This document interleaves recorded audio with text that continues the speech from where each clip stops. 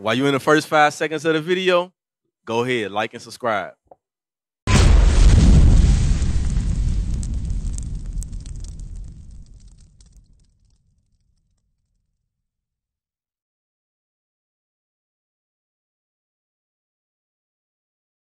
My brother right here with the black shirt and flyer. One sec. Let me ask you a question. What's your name, sir? Marshawn. Marshawn, step forth real quick, Marshawn. So the question that I asked John, you just 1 sec, put that out for me. I got bad asthma. That's the only reason why I'm asking. And you're not supposed to be smoking anyway. It's bad for your body. We care about you, brother. So all praises. That's some respectful stuff right there. Now, you believe in the Bible at all, Marshawn? A little bit. Does God approve of 4th of July? Not really. What makes you say that? Yes, it is a pagan holiday. Now, are you going to celebrate 4th of July? You said our people usually do, so that means since the family celebrating it, you're going to be kicking it with them too. More than likely, right? Let's see what God says about that, though. Let's see what God says about that. Colossians chapter 2 and verse 8. Beware, lest any man spoil you through philosophy and vain deceit.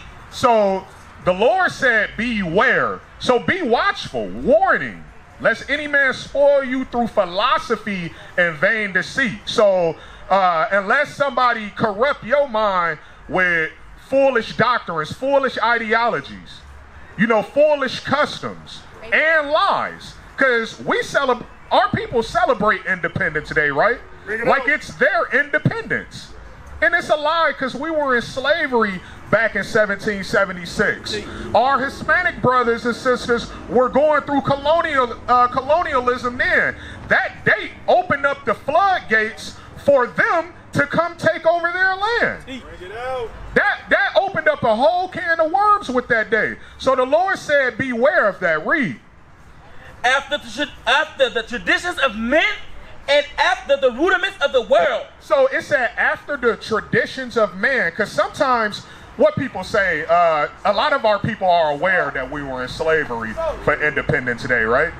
But why do they say that they celebrate it, though?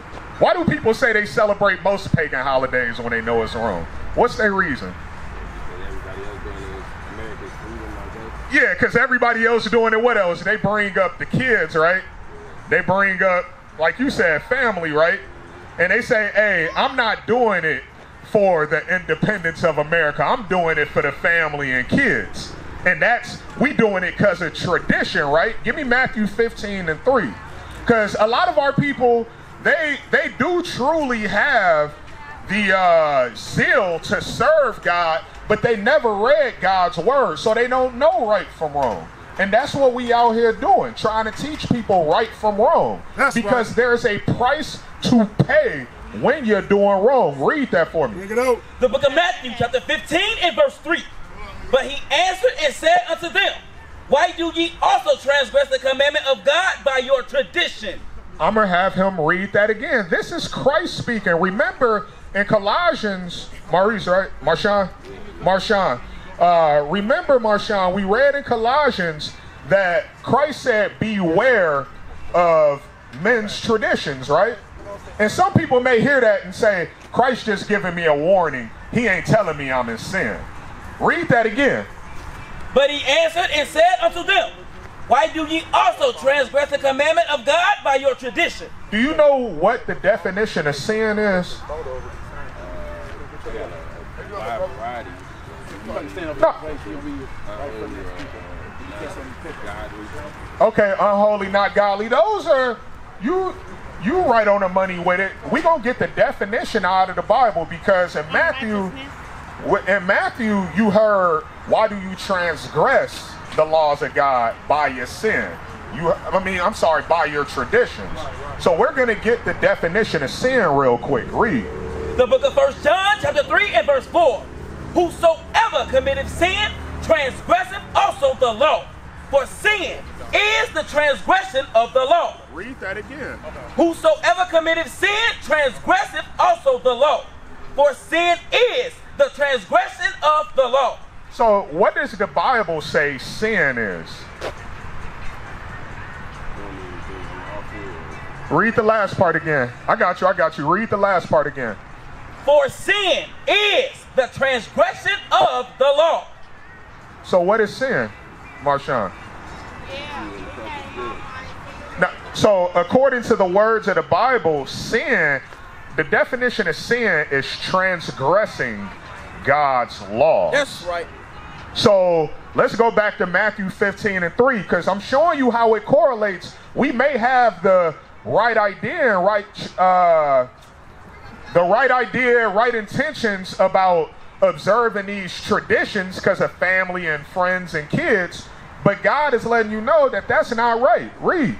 The book of Matthew, chapter 15 and verse 3.